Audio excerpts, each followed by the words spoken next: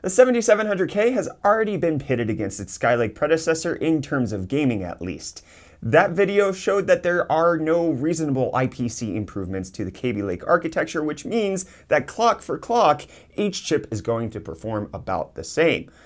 Keeping that in mind, with regards to today's video, I'm going to be testing out how the 6700K and 7700K compare when it comes to video editing. I'm going to be checking everything out in Premiere Pro, but rather instead of putting them at 4.5 gigahertz versus 4.5 gigahertz, I'm going to put them at what I've been running them on a daily basis. So for the 6700K, it's going to be running at 4.6 gigahertz, whereas the 7700K is going to be running at 5 gigahertz. So with that said, do you want to turn on the system? Okay, I need you to, okay, there's a red button right over there. Can you do that? You put it on? You got it? Good job. Let's just go into the BIOS first to make sure everything is set up correctly. All right, we have a 4.6 gigahertz overclock with 32 gigabytes of DDR4 Ripjaws 4 memory running at 2400 megahertz. So the program we're going to be using today is Adobe Premiere Pro CC, the 2017 edition. I'm going to run 2 tests. So this timeline is a very simple one. All it contains is 4K footage for my GH4 at 100 megabits per second, as well as the screen capture, which is 1080p 30 FPS. So just has that, my audio recordings, as well as some music in. It's a very basic edit, but it is quite long, coming in at roughly 19 minutes. I'm going to be exporting it in my normal H.264 4K YouTube settings, which is 40 megabit per second VBR1 pass-through for the bitrate encoding. And I just need to make sure it's going to the correct place. So we'll have it exporting there. I'm also going to pull up Task Manager and MSI Afterburner to just monitor everything as it happens. So we're going to start the timer as soon as I hit export. So you can see it's roughly about a just over 4 to 4.25 gigabyte file. So let's see how long this one takes.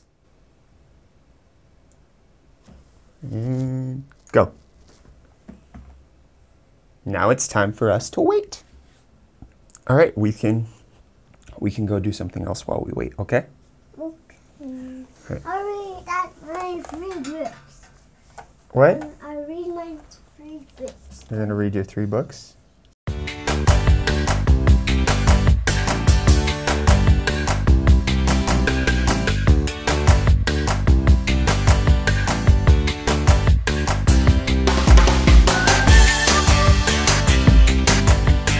Done. So that comes in at 20. That's not very long. Okay, that one was done.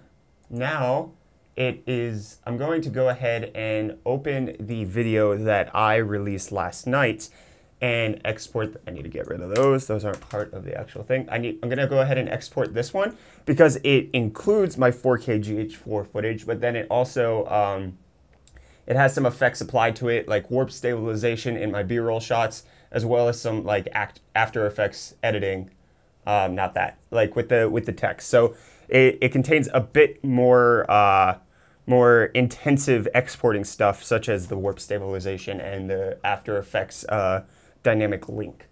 So let's go ahead and export that with the same settings. Everything's the same, 40 megabit per second bitrate as with VBR1 pass.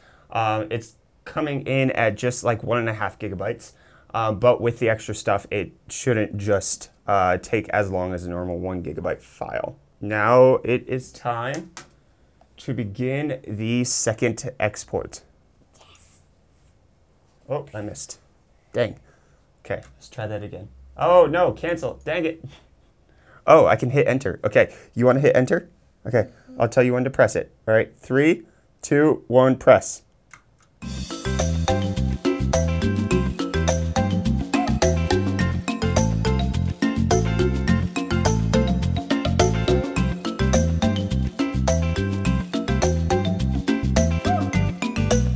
That finishes at, okay, so those are both done. Have both of those times recorded just to see the what the 6700K standard is. Now comes the arduous task of setting up the new system.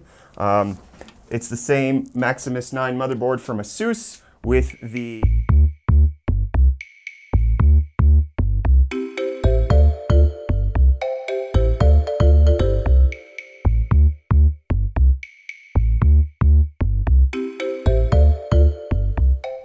And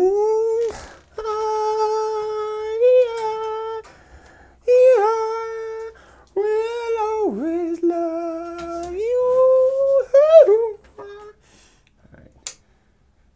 Alright, power's on, motherboard is flashing them colors, and start.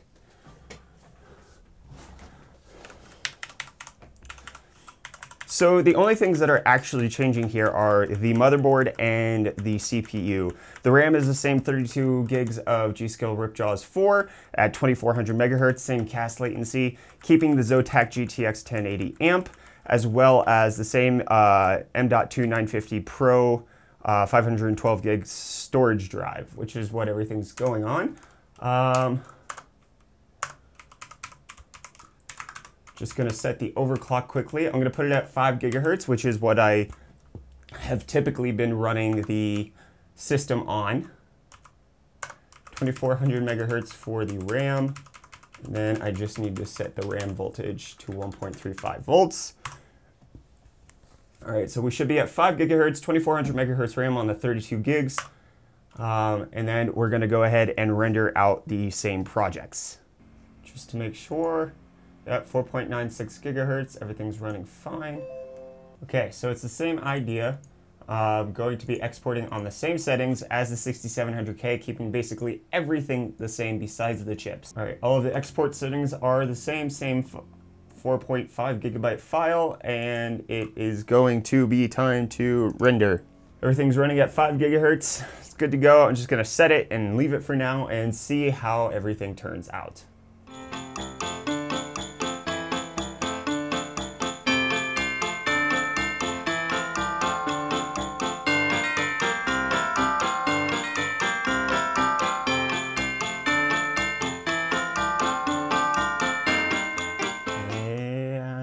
Done. Now that the first one's done, it is time to open up the RX 480 video. And 3, 2, 1. Let's see what you can do, guy.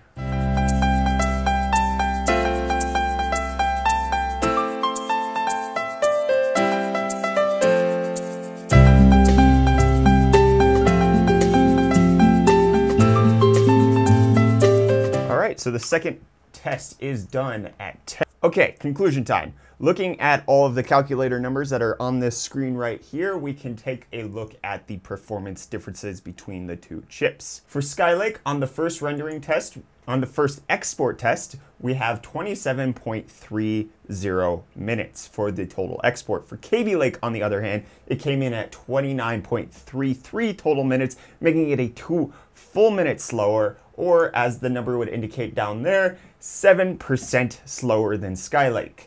And for the second export, the Skylake system came in at 10.272 minutes, whereas the Kaby Lake system came in at 10.59 minutes, making it a difference of 3%, meaning that in both rendering and export tests, the Kaby Lake system comes in slower than the Skylake system. And before I even filmed this conclusion, I decided to go ahead and check online to make sure that my numbers were in line. And for 4K video exporting, Kaby Lake on the whole is indeed slower than Skylake.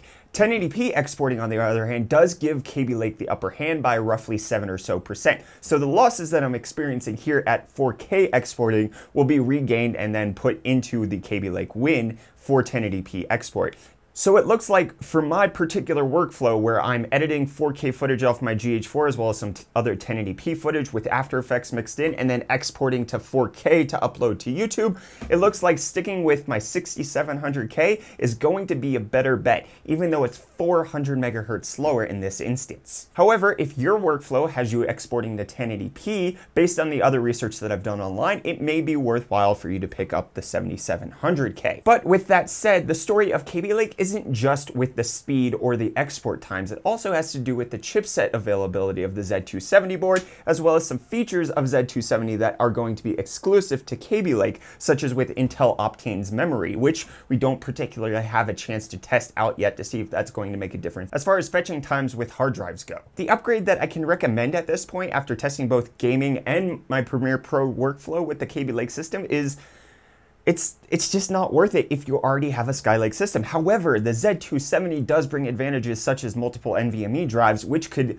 tremendously help you out when it comes to a professional application workflow such as it. So that's where I'm going to end this video today. I think that's pretty much all of the in-depth look that I'm going to be taking at the particular 7700K chip, but I will have more videos coming out on motherboards, Z270 and the like, and other features that I can potentially test. If you do have recommendations for other things that you want me to check out with the Kaby Lake chip, be sure to let me know in the comments down below and I'll do my best to look into them. And I want to thank both ASUS South Africa for sending over the Maximus 9 formula and the 7700K for me to check out, as well as Wootware for sending over the Zotac GTX 1080 amp as the Fantex cooler and basically everything that's on the testbed right now. If you're in South Africa, Wootware should be your go-to place for your Kaby Lake upgrade, Skylake upgrade, GTX 1080s, RX 480s, and the like. They have fantastic prices on their entire selection and a tremendous customer support staff that's always willing to help. So if you're in South Africa, head on over to wootware.co.za to begin wooting up your system. All right, guys, that's going to be it. Like this video if you found it helpful at all. Dislike it if you thought it stunk. Be sure to subscribe if you're new around here to stay up to date on all of my tech-related content. And I'll see you guys in the next video. Cheers.